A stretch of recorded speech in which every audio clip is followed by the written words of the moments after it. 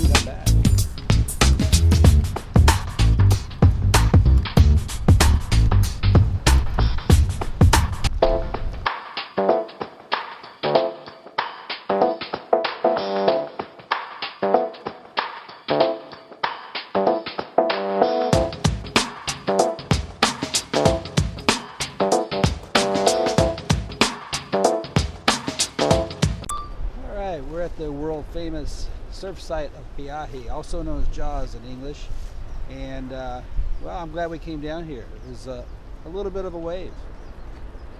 It's not huge. The boys are missing out. I just drove down this dirt road for 2 miles. There's not a soul around anywhere, but there's a wave, and I might just have to go out. Aloha.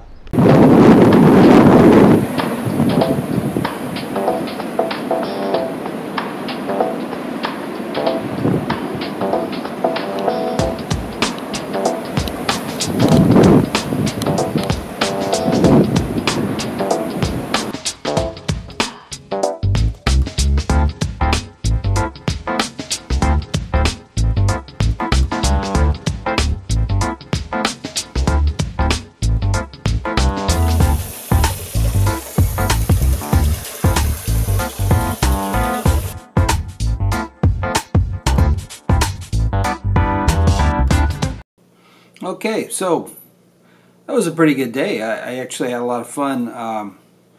Waves were huge. We got there really early, got up super early, got Ann to work, and there wasn't a whole lot going on in Ho'okipa surf-wise. There was a couple guys out. I didn't get any footage of those guys who were there so early, and they weren't catching anything. It was just gnarly and big. Then when we went over to Piahi, which is known as Jaws, that was a lot of fun. And then up to the Pauwela Cannery, where David Gott has his shop and glasses all the surfboards on Maui. So that was a fun day. Thanks to everybody for watching. Appreciate that.